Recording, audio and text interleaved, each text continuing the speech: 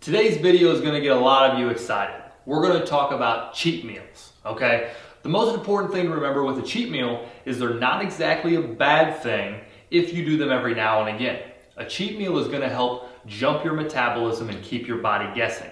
Just like working out, if you continue to do the same thing over and over every single week, then your body grows accustomed to it and will slowly adapt and you won't see the same benefits. So what a cheat meal can do for you is you're going to take in more calories than you have been consuming, and it's going to help bring up your metabolism. It's going to keep your body guessing, and it's going to help jump your metabolism as you have the cheat meal.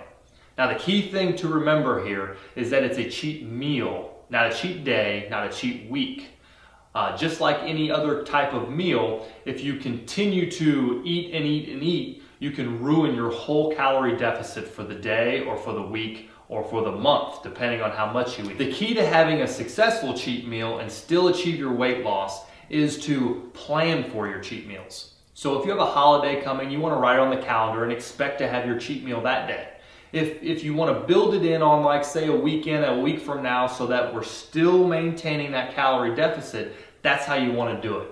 It's not simply going to a restaurant and going, I'll have my cheat meal tonight because I'm here. Because what happens there is you're going to have it then, you're going to have it the next day, and the next day. It needs to be something that you can look forward to so that you can plan on losing weight weeks and weeks and weeks, and then throw in a cheat meal to keep you motivated.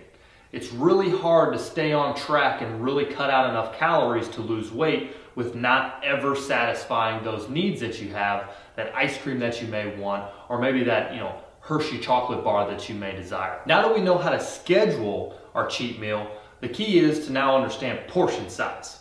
We don't want to eat the entire pizza, like I said earlier. We want to manage it, okay? So say you got a holiday season coming up. It's coming to be Thanksgiving, okay? Now, what we want to do is we still want to eliminate the complete overeating. So you're not going to have 6 pieces of pie because it's your cheat meal day. You're going to limit the amount of bad stuff, but you're still going to satisfy those urges that you're having and get a little bit of the bad stuff so you can keep pushing for the calorie deficit every single week. So remember, cheat meals aren't always a bad thing. We still want to limit the amount of cheat meals we have because we want to maintain a calorie deficit. If you want to lose the most amount of weight in 60 days, you're looking at having maybe 3 cheat meals the entire 60 days. Once a week is plenty. Once every 2 weeks is probably going to be more beneficial because then we're going to get more weight loss through the 1 week and a little less the second, but we're going to be able to keep maintaining a calorie deficit because we're not ready to binge.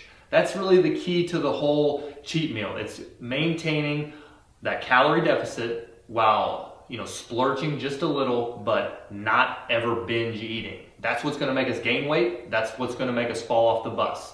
So use a cheat meal to help you be successful. But again, plan for it and look forward to it so that we're not simply overeating when it's convenient.